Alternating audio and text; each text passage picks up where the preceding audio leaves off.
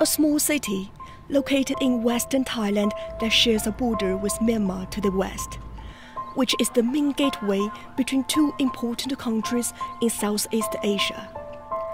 Located just 6 kilometers from Myanmar, a Thai borderline city, Mae Sot. Over the past decades, because of political, racial, and military conflicts or extreme poverty in Myanmar, tens of millions of Burmese people have fled their home country in search of more settled and better life in neighboring countries. Accordingly, the majority of them are commonly labeled as refugees or migrants.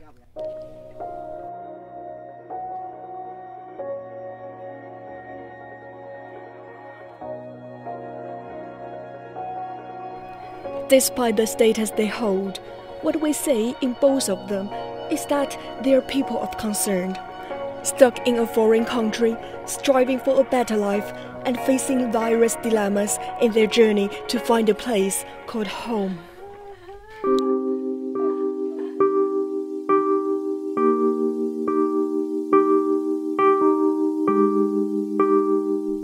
For most Burmese refugees, they live in the refugee camps along the Thai-Myanmar border. At present, there are 9 temporary shelters provided by the Thai government. According to the refugees who live in the camp, it takes an extreme long time for them to get refugee status verifications and resettlement. One struggling point here is that the Thai government is neither a signatory to the 1951 Refugee Convention nor to the 1967 Protocol. In other words, the Thai government has no obligation to accept any refugees. However, the number of Burmese refugees in Thailand is enormous. Located in Tak Province, Mae Sot is a major migrant hub in Thailand. Migrants largely come for economic reasons and predominantly work in agriculture, construction, and the service industries. They're facing many difficulties and challenges in this foreign country: language barrier, racial discrimination, and one significant handicap is the education issue for migrant and refugee children.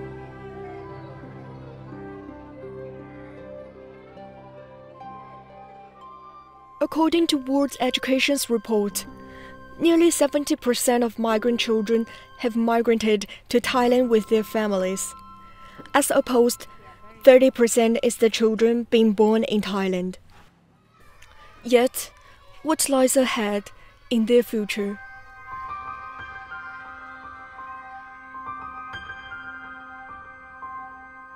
The Mae Sot region has 74 migrant schools that started spontaneously to meet the need of the 30,000 migrant children who have crossed the border with their parents from Myanmar. The migrant schools in Mae Sot mainly have 3 main problems. Firstly, about the teaching curriculums. The co-founder of a vocational training center for migrant children, Teacher Xuhan, mentioned.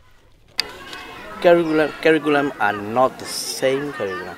In different curriculum, many curriculum schools are using different. For example, some are using Thai curriculum, some are using Myanmar inside Burma curriculum, some are using the NGO. Due to the varying curriculum, the content, speed, and spectrum of students' learning varies, which affects on how to monitor their learning process and how to catch up with and adapt to further education after secondary school.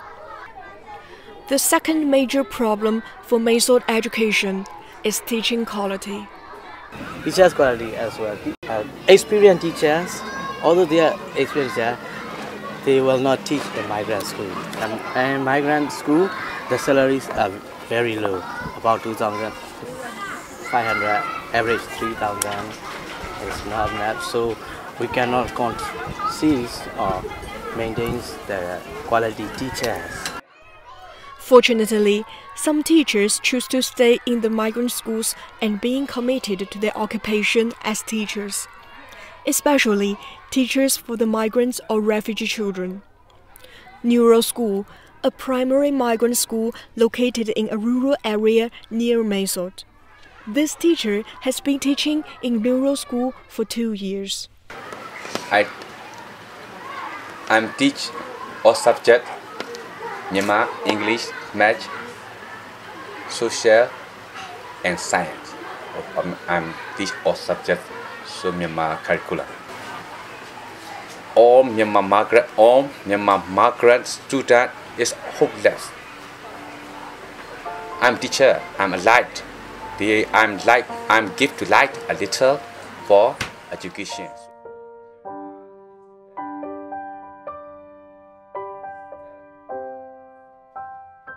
The third main problem is about those refugee or migrant children's future. Teacher Zhong's wife, Teacher A, another teacher of vocational training center, said, "Our migrant children has no futures, no objectives, and even they finish their high school level, they cannot get good job, good salaries." Barely having a chance to go to university is a big concern for refugee or migrant children. Their blocked access to higher education is related to several factors, including the very different curriculums, financial difficulties, language barrier, no legal documents, and so on. Only very few have been lucky enough to enter university. Teacher Zhang used to be the secretary of the Burmese Migrants Education Committee and highly concerned about the education issue of migrant children. Since I started teaching, I always thinking about it. So because when I'm teaching, some of the children ask me, "Teacher, if I pass with a great scholar with high math, can I join the medical university or can I join the engineering?" At that time, we don't have a good answer.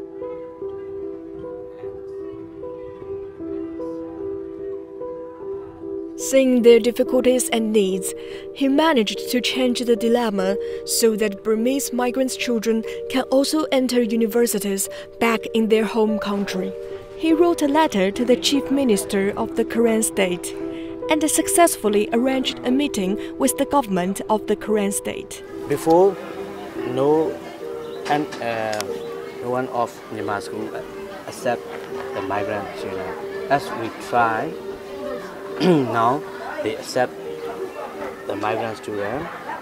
If they go back to Myanmar with their family, now they have the chance to attend in every parts of the whole country of Myanmar. They can get attend with the proper grade. Although nowadays, migrant children's future seems to be brighter than before, the physical learning environment in Mae Sot Migrant School are still challenged. Principal of ZHOU School told us, "The children in our school are facing many difficulties. Our school has no fence. We often feel insecure. Thai drones used to throw broken glasses to the school and children. We really need a fence to protect our children and teachers. Other than fences, our students do not have a dining room to have their home-brought lunch." During lunchtime, students would rush to the lunch rack to get their lunchbox. If lucky, some could enjoy their meal in classroom, while others have to endure eating cold meal outdoor with dust and under the burning sun.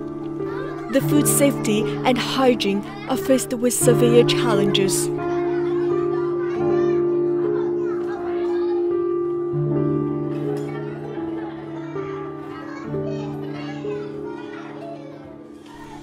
We hope to have a dining hall for children to enjoy a peaceful meal.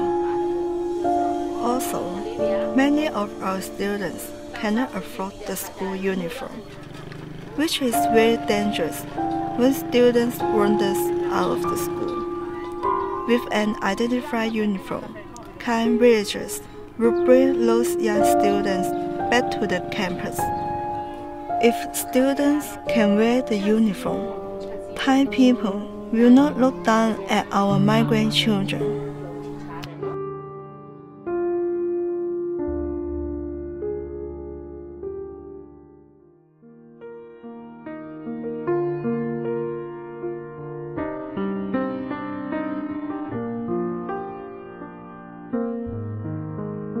My dream. My dream. My dream. My dream. My dream is An engineer. My student. My old business is skill worker. Technician and trainer. a good engineer.